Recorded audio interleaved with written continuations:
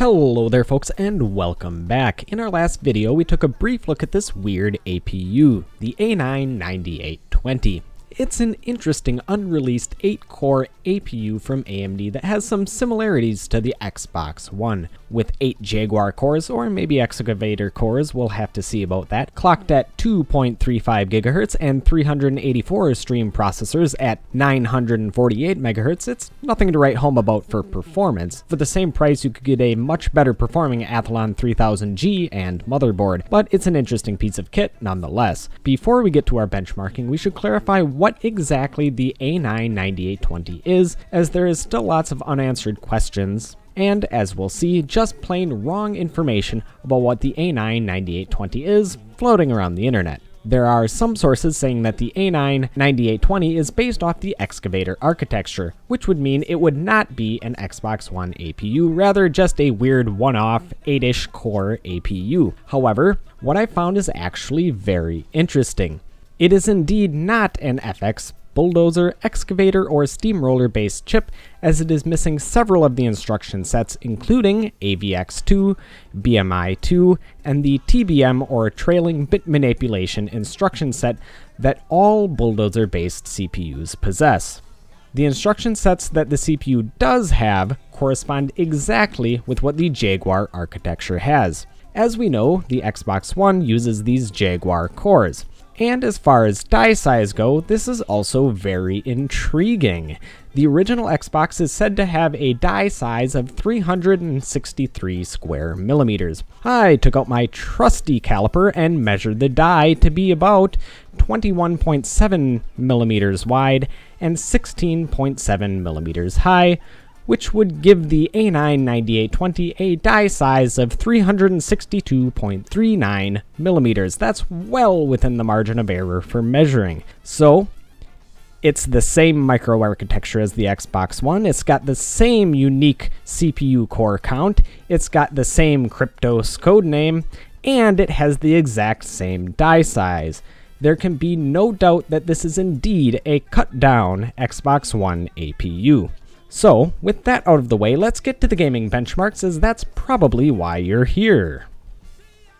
For our testing, I will be using 16 GB of CL11 DDR3 1600 with 11-10-10-30 timings. The APU supposedly supports 1866 MHz RAM, but for me it wouldn't boot with anything faster than 1600. It could be a RAM compatibility issue, as some other people who have gotten this board have had similar RAM issues. Anyhow, DDR3 1600 is what we are going to be using for now.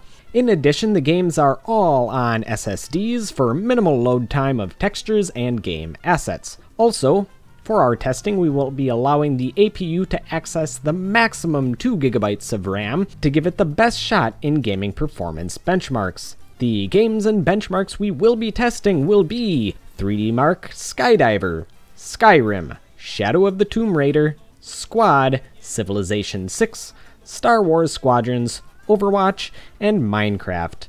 I'm not expecting fantastic performance from this APU, however, we will try our best to choose settings that will be playable, if any. So, without further ado, let's get started. In 3D Mark Skydiver, we got a total score of 8,698, a graphics score of 10,228, and a physics score of 5,093. So for graphical horsepower, that puts us about on par with a GT 730. Certainly nothing special. But the CPU was particularly bad at a score of 5,093. That puts it about equivalent to a Q6600 overclocked to about 3.5 GHz, or a completely stock AMD A8 7670K APU. Certainly not what I would call good modern performance. We tested Skyrim at 720p high settings. 1080p was a bit too ambitious for this chip, so 720p it is. However, at these settings we did receive a decent average of 48 frames per second. It went as high as 62 when just strolling through the fields, and dropped as low as 29 during intense combat. One thing I did also notice that there are often noticeable and jarring frame time spikes when new large assets like forts and cities are loaded into video RAM.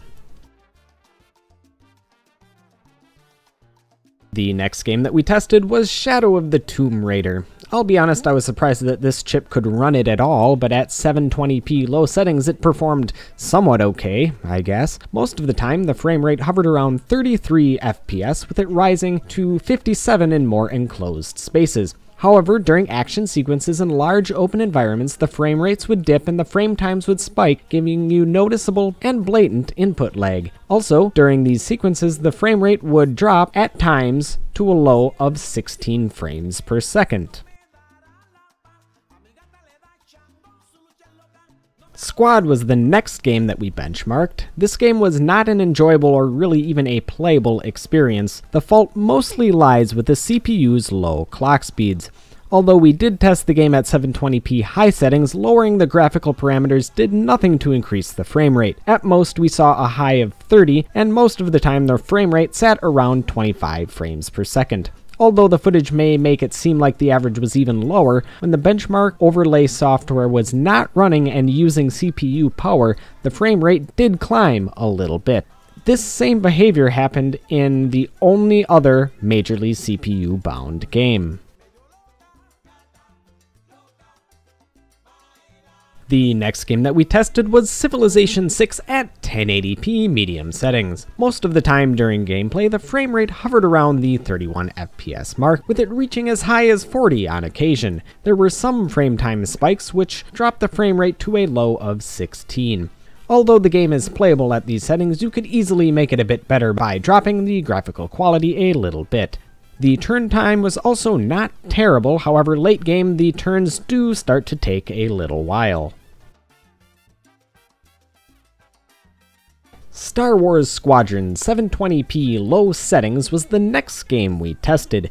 Due to the fluid motion and fast pace of this game, we targeted a higher frame rate, and on average, the game maintained a solid 61 FPS, with it only ever dipping to 41.